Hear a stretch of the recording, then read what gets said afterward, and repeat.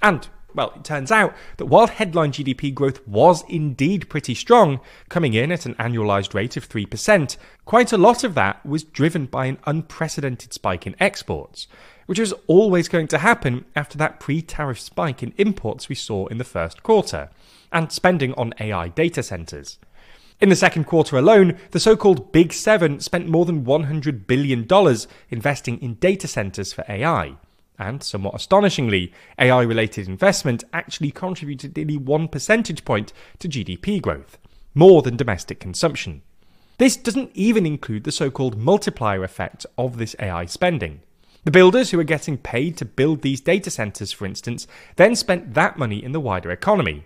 And more widely, this AI boom is pushing the stock market to new highs, giving confidence and cash to anyone with money in US stocks.